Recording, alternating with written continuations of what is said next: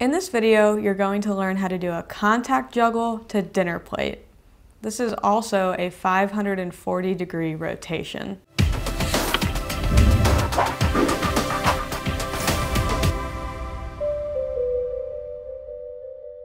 For this juggle, your cymbal will start upright with your thumb on the right side of the cymbal. You'll initiate by lifting your hand and motivating the cymbal in a clockwise rotation.